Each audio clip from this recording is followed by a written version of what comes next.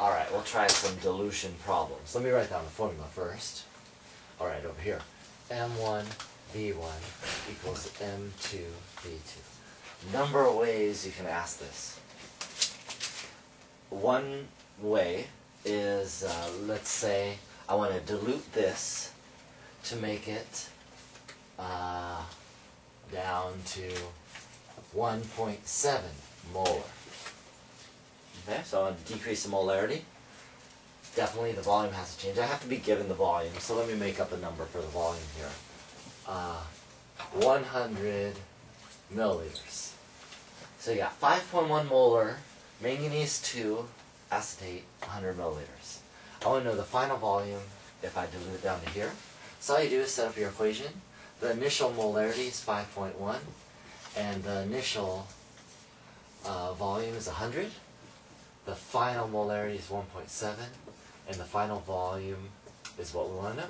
And if somebody could do this one, that'd be great. I like this number, so I can explain it a little bit.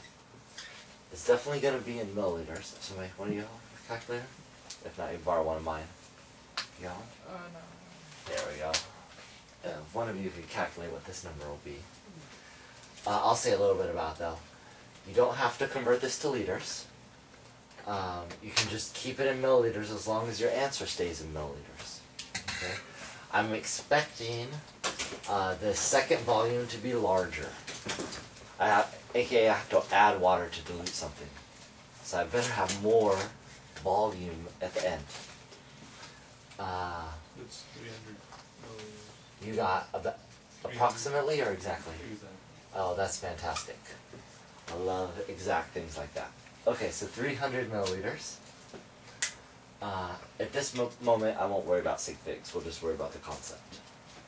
But it should have 2 sig figs maximum. Okay, so that's adding water. So this is actually the final volume. This is not what you added. So if I wanted to do this in lab, how much water would I add? 100 minus 100. Yeah, 300 minus 100 or 200. So that's what you would actually add. So you have to read the question extremely carefully and see what we're asking for. Are we asking for the final volume, or are we asking for what you add? Now another way this can go, you can go the other direction and say I want to go up to 10.2 molar. That's pretty high molarity, but let's say we could get up that high. Then, now I'm not adding water. I have to remove water. So say through boiling or evaporation or something like that.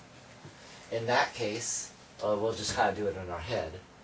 In order to double the molarity, I've got to half the volume.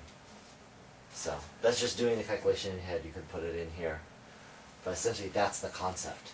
Again, once you're, you have to see, do you want the final volume, which would probably be 50, or do you want the difference, which in this case would also be 50. So it could be hard to mess that one up. Okay? So you just gotta be careful about how it's asked, but I want to make sure you all know this so you're ready for the exam. Okay?